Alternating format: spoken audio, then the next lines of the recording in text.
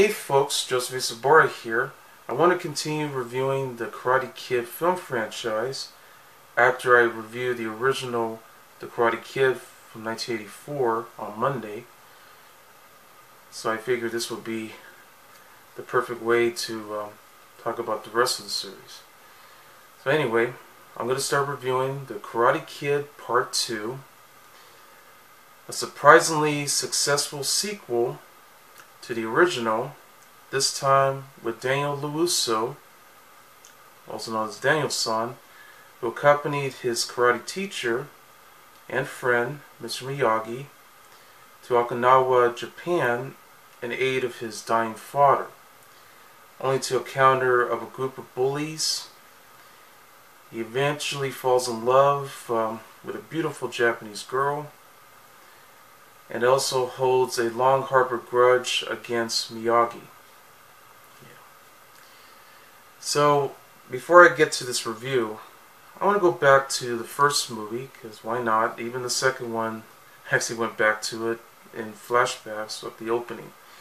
Okay.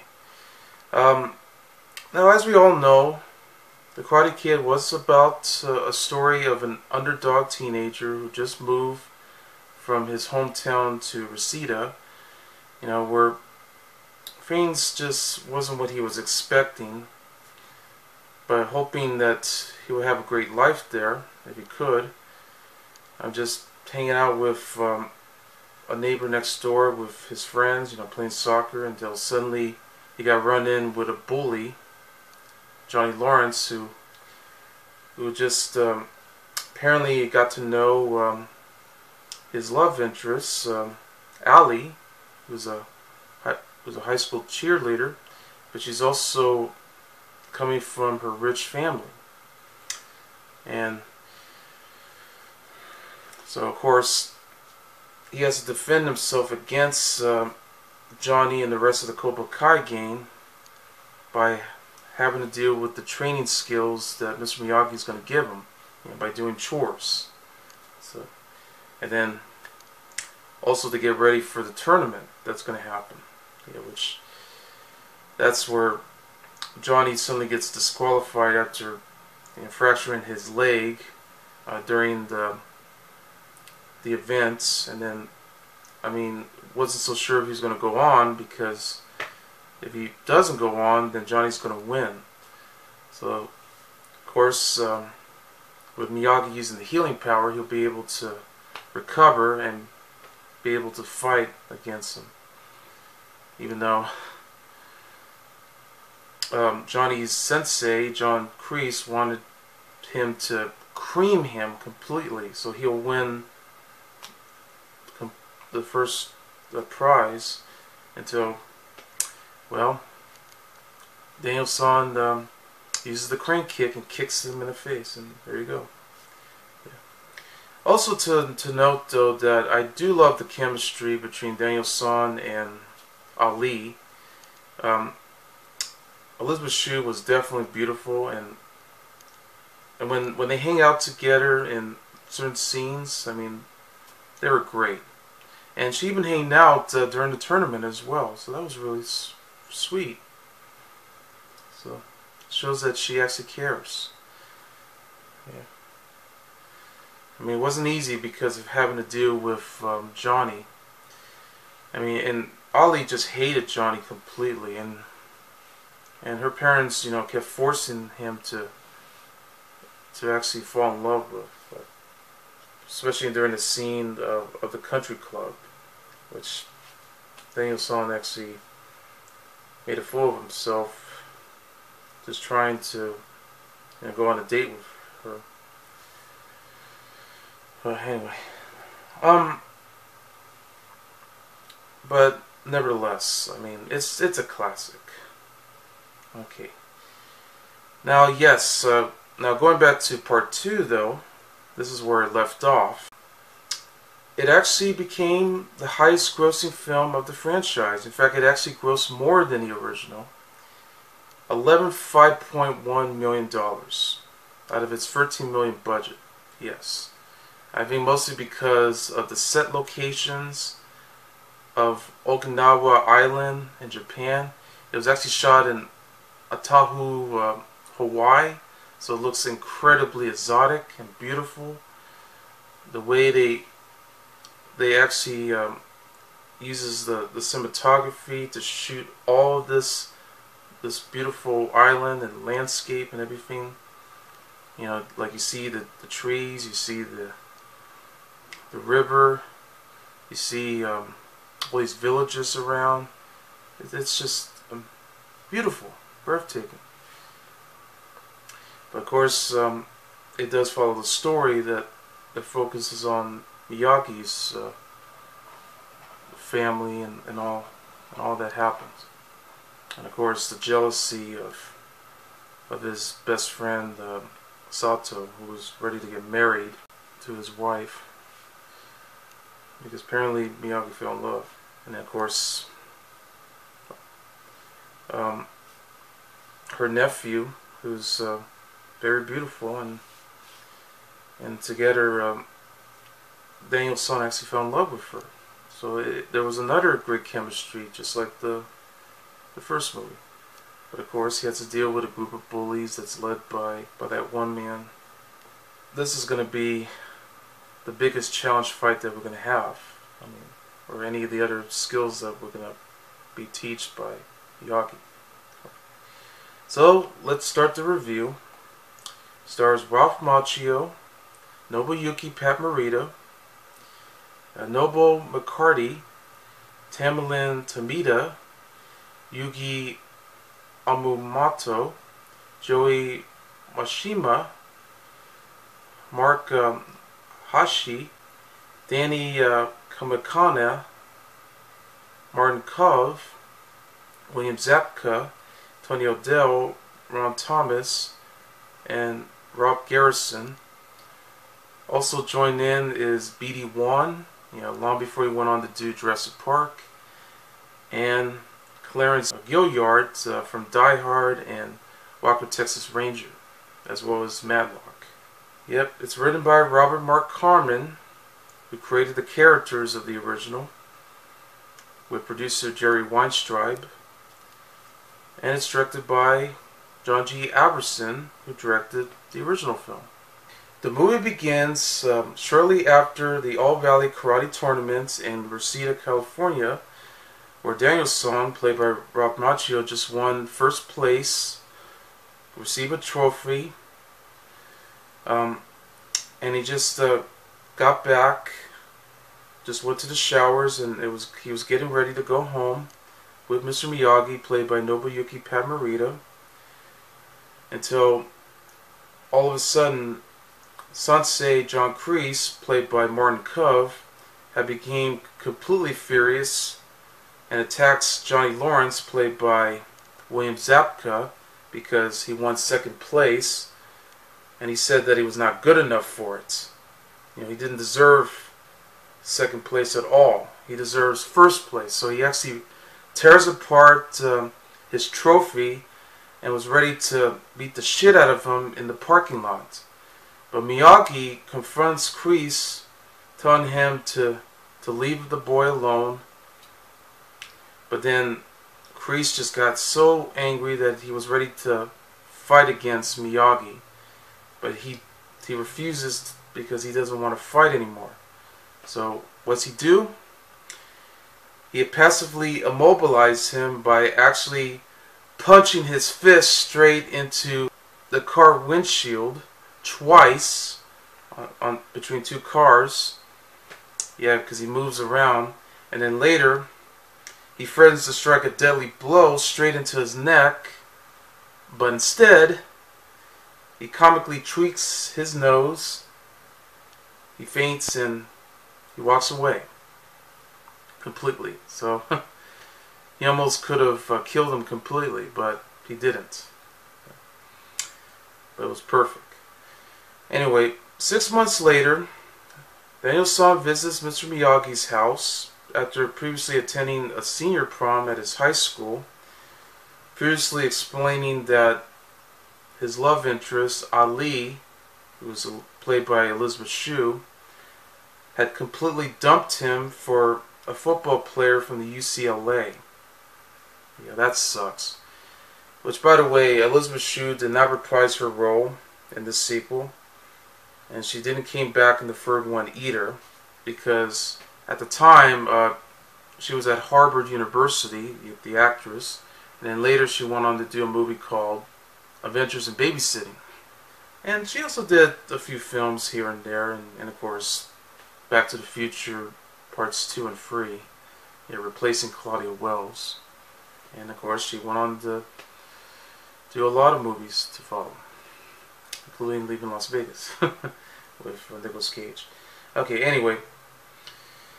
So Miyagi receives a letter notifying him that his father became very ill and he's dying completely. He plans to return to his home village on Okinawa Island in Japan, which he wanted to go alone, but Daniel-san had nothing to do because his mother is just going out of town for a while. Apparently, his mother wanted to take him to Fresno, but he didn't want to join in because he just felt pretty bored. So, since there's nothing else that he can do, he decided to join in with Mr. Miyagi and brought him in to the island because he actually read the book of Okinawa. He starts to study the language and look at all the sights and everything, hoping this will be the best thing for him to discover. So anyway, Miyagi explains to him that he once fell in love with a beautiful woman named Yuki, who's played by Nobu McCarthy, who arranged to marry his best friend Sato, who's played by Danny Kamekona, who happens to be the son of the richest man in the village and a fellow karate student of his father. But upon announcing his intentions to marry Yuki, Sato challenged him to a fight to the death. But Miyagi refused to fight and decided that he wanted to leave the country as a coward because he just didn't want to deal with this anymore. So that's where he became an eccentric handyman at the apartment ever since. So once they arrived at Okinawa, Miyagi and Daniel-san are greeted by Chosen Tokuchi, who's played by Yuji Okumoto, who happens to be the nephew of Sato. And that's when Sato demands Miyagi to fight, which, as usual, he refuses. So arriving at the village, Miyagi and Daniel-san had woken by Yugi and her niece, who's a beautiful Japanese girl named Kamiko, who's played by Tamlyn Tomita. They discovered that Sato has become the richest industrialist whose fishing trawlers had destroyed the local fish population around, impoverishing other villagers.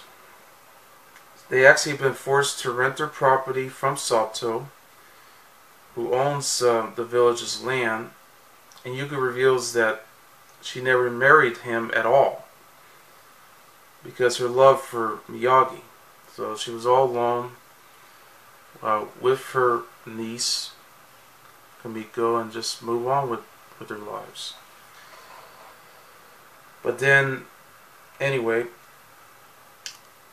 they're about to meet Miyagi's father, already dying completely. And this is where it happens when both Miyagi and Sato meet. Sato gave him 3 days to mourn out of respect before their fight. But Miyagi shows Daniel-san the secret to his family's karate at his village. In fact, he even brought in a handheld drum that actually twitches back and forth, which is a drum technique that blocks and defends a karate move. that Daniel-san starts to practice completely. And that's where he actually explains to Miyagi about his father. When he died, he didn't get along, and until the funeral happened, and that's where he said goodbye. Yeah, so that was a sad moment. So, but meanwhile, Daniel-san had accidentally exposed corruption in Chosen's grocery business, which then he accuses him of assaulting his honor. And they had a series of confunctions that's going around, so that's when he joins with a gang of bullies, started beating the shit out of him just when he was about to, go on a date with Kamiko. That's when the few started to rush in, coming to the head when Chosen and his entire group attacked him and vandalized Miyagi's family property. But they completely defeated and run off after Miyagi arrives. Now both Miyagi and Daniel-san had planned to return back to Los Angeles, which is Reseda, before the situation gets even much worse. But, however, Sato shows up with his bulldozers and threatens to destroy the village if Miyagi refuses to fight completely. So Miyagi would give them the condition that Sato signs the village land title over to the village regardless of the fight outcome. But he agrees after Miyagi described the condition at a small price to pay for his honor. So anyway, meanwhile, as it continues, Daniel-san just goes around hanging around with Kamiko, and then before Chosen just keeps attacking him, he actually went straight to a local bar, which this is where they're about to break the ice. And Miyagi came around and actually shows Daniel-san how to break it by focusing, because just like how he did his training in the first movie, because he had to focus, he had to build his strength, his confidence, and be able to remember everything, all the steps and skills that he's been taught, and be able to do it well. Because he was afraid that he was going to receive some cuts and bruises, especially on his hand. But this was a memorable moment, though, where he finally gets to do it. They actually have to pay him to do this, and what do you know? He actually did it. He practiced, he focused, and then chopped all 3 of these blocks of ice, and then he won the money, and that way he'd be able to save the money for his college education. Yeah. So of course he went on a date with Kamiko, going to a local restaurant, and actually going around dancing, to all the 50s style music, or 60s even. But they had a wonderful dance and had fun. And I'm going to talk about that memorable scene, which was very sweet. But anyway, on the day of the fight, but I'm going to explain it later. But on the day of the fight, a typhoon had arrived. The villagers had to take cover at the nearby shelter, but Sato got trapped when his family's Jojo has been leveled by the storm completely. So Miyagi and Daniel-san had rushed to rescue him, along with Sato's nephew Chosen. So they had to carry Sato to safety, but then Daniel-san had attempted to rescue a child on the top of a nearby bell tower. And so Sato orders Chosen to help, but when he refuses, Sato rushes to assist Daniel-san himself. which Miyagi joined in too. And then he then disowned his nephew for refusing to cooperate, and the rage chosen to run off in the storm in disgrace. So the next morning, the villagers are rebuilding the entire village, and then Sato returns with his bulldozers, so that way, everything will be all set. And Sato hands over the land title to the village and asks Miyagi for forgiveness, which he actually accepts. So at this rate, there's not going to be a fight at all. So then Daniel and Kamiko approaches Sato by hosting an upcoming Oban festival in nearby ceremonial castle, which he agrees and invites him to join in the celebration. So that's where Kamiko performs a dance at the festival. So everything was going completely well, or at this rate, excellent. But once we get to the final climax, Chosen, who's now very vengeful, has suddenly ziplined into the presentation, takes her hostage, and demands to fight against Daniel-san alone, because he learns that this is not the tournament, this is for real.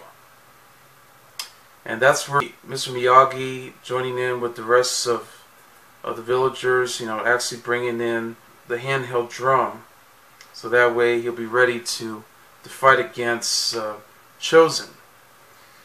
And yes, and this was a big, fierce fight that they ever had. And by the end of the fight, that's where Daniel-san had took Chosen, raised his hand like this, and he says, "Live or die, man, live or die." And then he says, "Die." And at the end he says, "I don't think so." And he tweaks his nose. And the fight ends. Yep, just in the same position that Miyagi had actually done with John Kreese. So, yep, Chosen got dropped to the ground. Daniel-san had embraced Kamiko, and Miyagi had looked completely proud of what he did. So now, it was finished. Amazing. Yes, and to me, this is the only good sequel in the series that I really love, and simply the best. To me, this actually ended better, and that's what it should have been. Because I love the location. It looks incredibly beautiful, breathtaking, as I mentioned. I love the characters that they got. Didn't have a problem with that.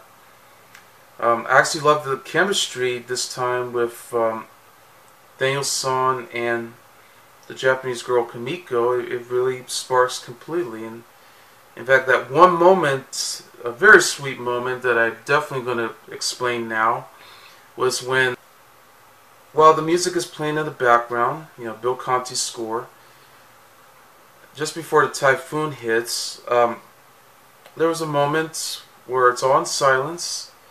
We see her making some tea, and Daniel-san had came.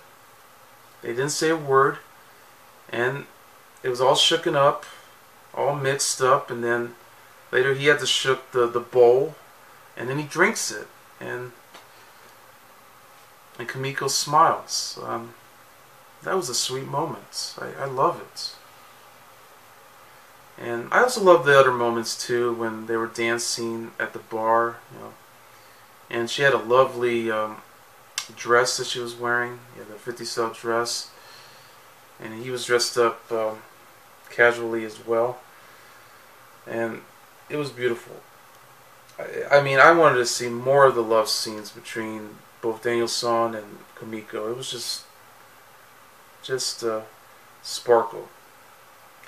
And also, Pat Morita as Mr. Miyagi was excellent as usual, of course. And he's just even better, and he's just as surprising in his role. because we get to know about his family and how he, because this is basically Miyagi's story, you know, how he had to deal with his best friend Sato, and the fact that it's because of jealousy that rules in. Like, he was the one who wants to take over, but he felt like, you know, Miyagi pretty much takes everything from him. It's infuriated his honor, so that's why, you know, he's the one who wants to own the village, and he wants to own everything. He wants to marry Yuki. He wanted everything that came from his father, and also wants his nephew Chosen, you know, to get into the grocery business and be able to work with his cronies around, and hoping for the best, but that wasn't the case, because that's where it starts the family feud. Yeah, and how Chosen had to destroy everything. And that's how he became hot-headed, and he became an asshole. So I know it has its problems, but that doesn't mean that it's bad. Yeah. But anyway, and of course, Ralph Macchio was also excellent as Daniel LaRusso. In fact, he was a lot stronger this time and more likable and charming than ever before, and this is exactly how he should stay that way, because that's what I want in this movie. I mean, that's what we really want, you know, with all the training that he's been going through, you know, having to deal with all these bullies around, and he's trying to defend himself, even though he's getting beat up a lot. Well, this is the case. So, and even if he has to train again, that's perfect. Also, you don't want to forget the soundtrack, because besides Bill Conti's wonderful, rousing score, the best song of the entire soundtrack is none other than Glory of Love by Peter Cetera, who, for those who don't know, he was the lead singer of the band Chicago. And he was always been a great singer, songwriter, and also the fact that the song became the #1 hit on the charts in the United States, and actually received the Academy Award nomination for Best Song. So it was amazing. I love that song. It's often played on the radio, so every time you hear that song, you always think of the movie. And it's the perfect tune for the film. In fact, not only perfect, but awesome. And the film really is awesome too. I thought the action scenes really work well. I mean, despite the fact that it got criticized by critics around. In fact, I found out it got a 42% on Rotten Tomatoes, which it doesn't deserve. It deserves a higher rating than that. It actually deserves pretty much the same rating as the first movie, 88%, or better yet, 92%, because it's even better. But what do I know? That's how critics are these days, and that's how this website is too. There's also other songs too, like for example, Earth Angel by New Edition, Rock and Roll Over You by the Moody Blues, yeah, Rock Around the Clock by Paul Rogers. Yeah, so it's just random 50s style songs. So anyway, of course, it would later have a video game for the NES, which basically it's the Karate Kid, but they just use the elements that's set directly from Part 2, and using all the stages and all. I mean, I know, it's not perfect, but you get the idea. They even have a computer game as well, so it's a mixture of both movies together. So anyway, Robert Mark Kamen returned, and he did approve a great script. John G. Albertson did a wonderful time directing this movie, just like how he did with the original. Really love his direction completely. And again, I love the cinematography. It was done by James Crabb. The editing choices it's done. I mean, John G. Albertson actually joined in with David Garfield and Jane Poussin. So it was perfectly paced. I mean, the film, of course, is nearly 2 hours. I mean, the original was only 2 hours and 7 minutes, closer to 2 hours and 30 minutes. So I kind of wish it was a little longer.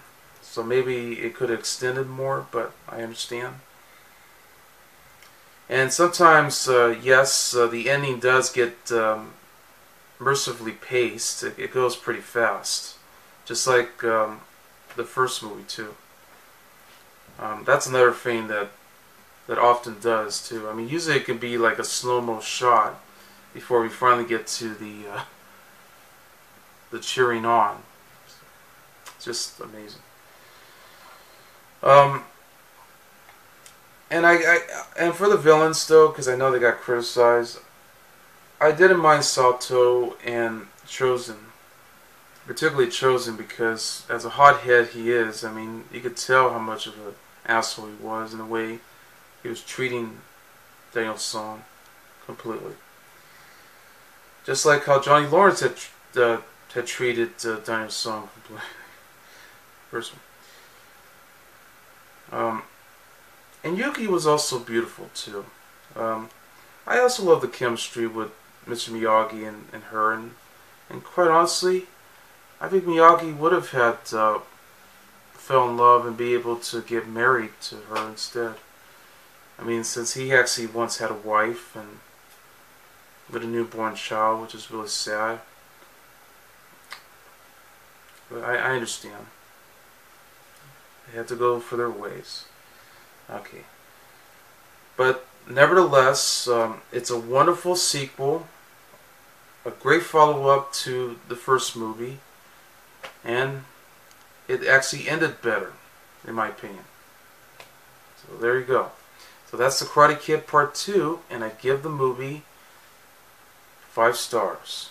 I'm Joseph A. Sobora, and I'll see you later. Stay tuned for the next reviews of all the Karate Kid movies that's coming up.